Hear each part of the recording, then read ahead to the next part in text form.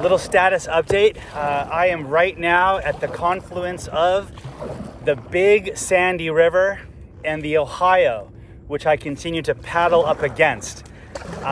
What this represents for me right here is, unfortunately, a fond farewell to the great state of Kentucky, which is on this side of the Big Sandy.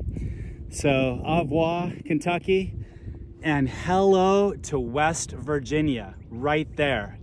It's my very first time to lay eyes on West Virginia. I've been looking forward to this view for the entire journey.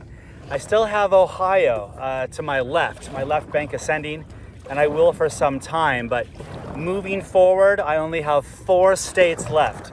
I've got West Virginia now on my right, Ohio, and up ahead is Pennsylvania and New York.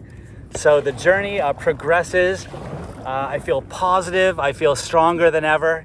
I feel determined to make my way all the way to the beacon hand of the Statue of Liberty at New York City later this year. So I just wanted to say thank you so much to one and all, for your encouragement, for your friendship.